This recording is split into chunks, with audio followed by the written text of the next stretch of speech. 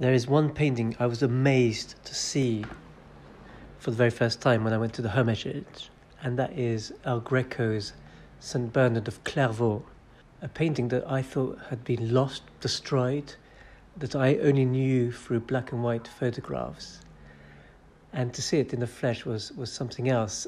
It's important in El Greco's career because he painted it when he first arrived in Toledo in Spain.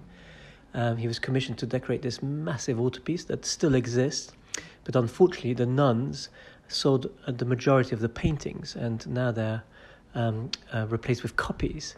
So when you see the original concept, it's extremely exciting. And what we see here is St. Bernard looking directly at you in the eye. He's holding a bishop's crozier in one hand, very tightly gripped, and then in the other hand, almost balanced in his hand, is the Bible, the power of the Gospels. And what I love is this contrast between this really quite hardened face, very realistic face. Greco is no doubt paying homage to the great Venetian artist Tintoretto and Titian in this portraiture.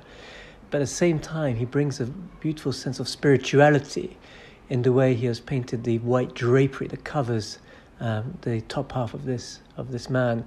And it's the way it falls around his hand and down the front of his chest. There's something very serene about it.